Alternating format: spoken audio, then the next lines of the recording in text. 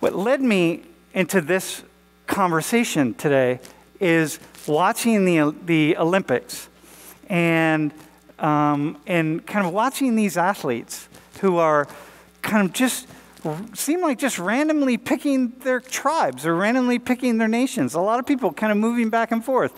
And so like, wow, this is it's a new thing.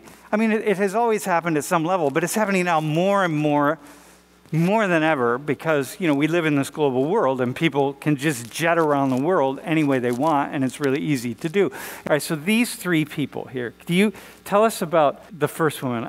Aileen, no, it's Aileen Gu.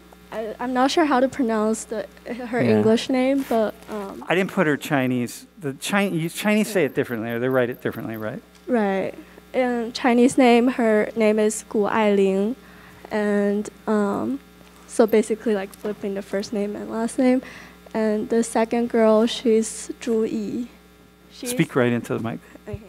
Yeah, she's Chinese ice skating. Is that how you call it? Like ice skater? Mm-hmm. Yeah. And Nathan, he identifies as American ice skater.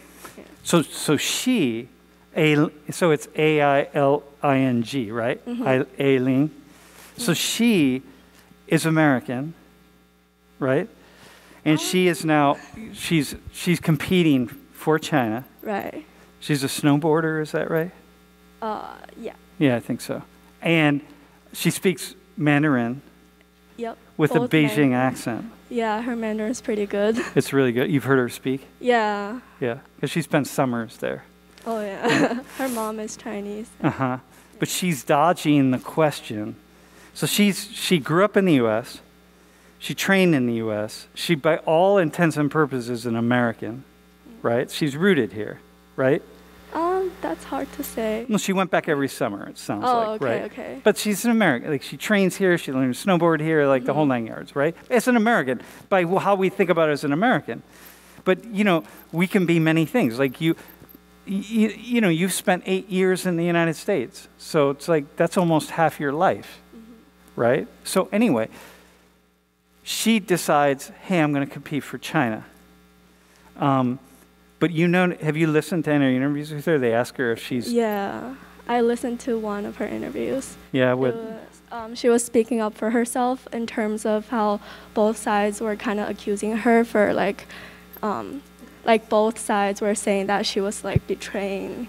Like there were like hate speech on both sides, but I don't know. I feel like she is very aware of what she's doing. And the thing that she said also makes sense to me. What did she say? Like, she's just like enjoying her best life, making the decision that she thinks is the best for her, and doesn't matter what other people say. She's like, yeah, it seems like she doesn't care too much. About, in China, the people in China have really embraced her. Yes. Why do you think they've really embraced her? I think because she looks American and she identified herself as, or like she plays for China, and she won like gold medal. And it's something. And she speaks fluently. Yeah.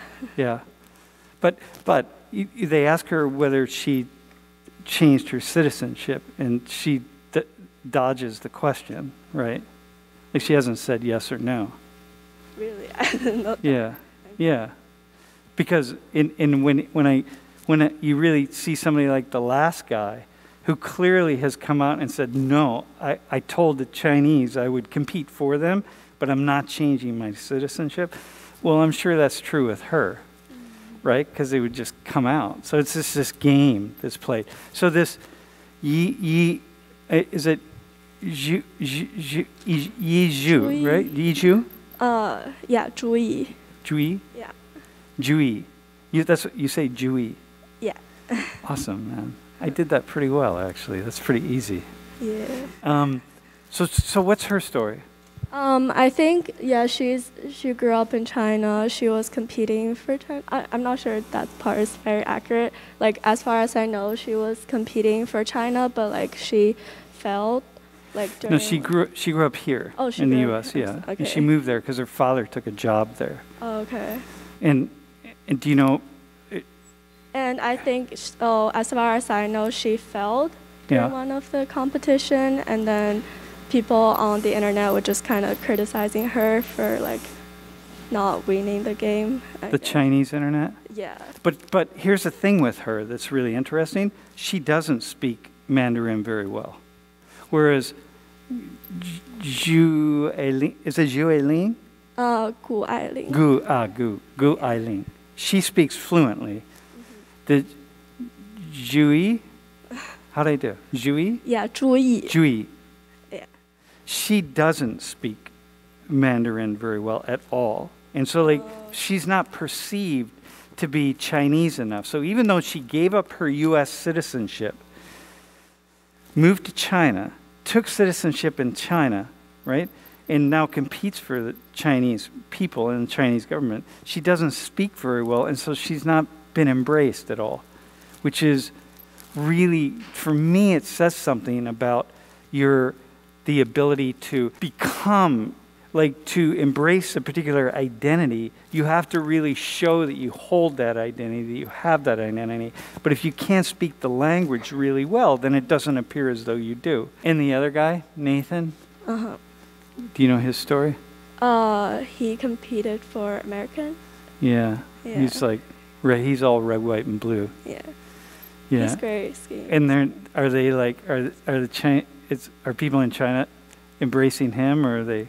I don't think so. Yeah. I didn't, like on the media, I didn't see too much about him. Yeah. No, they're not really. What would it take for you to compete on behalf of India? I'm imagining, you know what I mean? Like, what would it take for you to just be like, hey, even though I grew up here, I could just, like, what would it take? I was actually thinking about that when you guys were talking. I had a feeling you were going to ask me that. And my initial thought is, if I was an athlete to that caliber, it would take roughly the same amount for me to play for India as it would, I guess, play for Germany or Japan or anything. You know, I guess I want to say that there are exceptions for certain countries, but I feel like that's unfair. Mm-hmm. You mean, so you as this American U.S. citizen of Indian or Gujarati ancestry, right? Yes. You're no more aligned. You would no more be aligned to India than you would some other random country. I guess in my head, I'm not assigning that much power to the country that you play for in the Olympics. Yeah. You know, I don't know. Maybe just personally, maybe that's my own personal sense of nationalism or patriotism. I know I'm a U.S. citizen, and I know by culture and ethnic background, I'm Indian. So I align with both, but, you know, if I'm that high up in, like, as an athlete, I wouldn't mind playing for Germany. I think it is a fair point, though, like the dual citizenship. I wouldn't give up my citizenship. Yeah, you wouldn't think about that. I wouldn't. But you understand Gujarati, right? Like, I understand about 90% of it. There are some like little gaps, but I do understand the overwhelming majority. So you might be more like Jew, and she might speak better than it appears, but she's been there quite a number of years, right? But she doesn't speak Mandarin at all, very much in public, right? So she's not confident in her Mandarin. So you might be more like her, right? You'd be in India, you'd just be speaking broken, right? Gujarati or something. Yeah. So what do you think? So can we go back to this? Like, can you just briefly, you kind of said it, but what do you think about picking a country, just randomly picking a country? I don't personally see an issue with it. I think it's fair. At the end of the day, it's the Olympics, right? It's kind of at its very core an event to bring all the countries together in a way, although it's done the opposite, and it's kind of, you know, it is a competition. But I don't think it matters whether you're a U.S. citizen and you play for Germany or you're a German citizen and you play for Japan. That's your prerogative.